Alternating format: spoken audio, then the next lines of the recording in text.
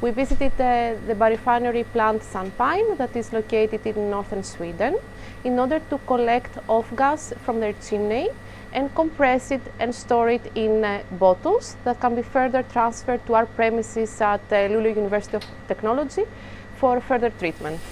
Of course, this activity requires collaboration with experts. In this case, we collaborated with a company from Austria that is called Craiete. So we use the gas to validate our own technology that is based on a novel approach using an enzyme. In this case, we supplement off-gas in a reactor, and our enzyme that is present in a liquid can capture carbon dioxide from the gas and have it stored in a temporary form in solution. Here we have a reactor that contains a liquid that is rich in our enzyme. Then we sparge carbon dioxide or off-gas from the industry, and the enzyme can capture the carbon dioxide in the solution.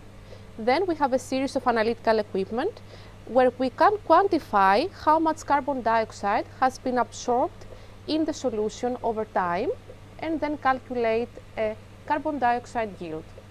Our approach uses an enzyme, that means it's greener, and we use less solvents. On the other hand, by applying an enzyme, we can have a process that is less energy intensive.